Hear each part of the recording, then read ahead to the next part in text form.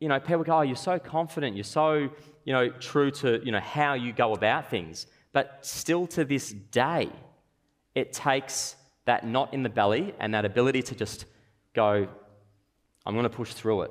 Even joining something like The Block, you're opening up yourself and your family, and you're opening up all these opportunities to once again be punched. But it's those punches that give you resilience. And I think the key thing is yes, the sacrifice, but it's the sacrifice and the resilience combined that then turns you into what we're all here to understand, which is how do you be extraordinary? And it does not come from an easy path. There's been that many times when I'm laying in bed with Charlotte and she's like, how? Like the heat that you get when you start a business, the heat that you get from the industry, you're not loved when you go left of centre, which is what I did. I went really left of centre, and you become a target. And it's just understanding and knowing whether or not you've got the capacity to take on the heat. And if you do, great. What gives you the ability to take on the heat is if you know yourself, you have a very good circle around you. And for me, I was lucky. Didn't grow up with a lot of money, but a lot of love. And my family are my pillars. In the business alone, I've got my uncle now. I've got my auntie. I've got my wife. I've got my dad. I've got my mum. I've got my father-in-law. I've got my new stepdad. I've got...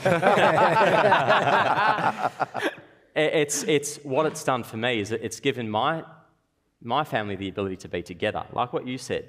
But also I feel for me it's always been the bandwidth. Because I have that creative gene, I haven't listed or sold property for 1.5 years now. I got quite sick in 2021, which was a heart infection, which people got from the vaccine. I didn't get it from the vaccine. But being bedridden for 3 to 4 months, I can tell you what, fucking changes your life. First of all, I made a 3rd baby, so something was working. But it forces you to think, and when you're pushed into a corner, you need to rejig things. So without getting sick, I wouldn't have validated other people within the business. I wouldn't have fast-tracked my progression as a CEO as opposed to an agent.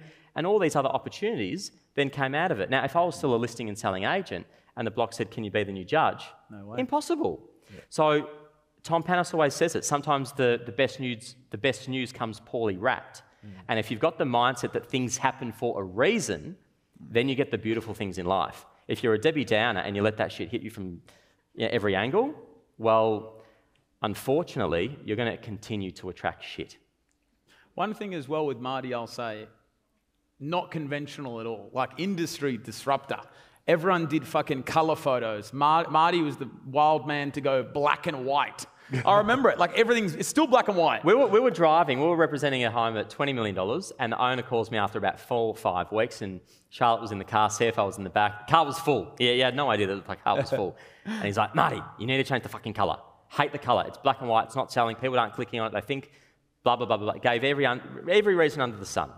But you need to know what you stand for. Because if you move on your morals or your ethics, whether it be personal or for your brand, then you become breakable. Yep. And I just said, take it off the market. Give it to someone else. But it's a $250,000 commission. I said, I'm telling you now, just remove the listing from online. Go with someone else. Very lucky. Sold 3 weeks later. Very lucky. Stayed black and white.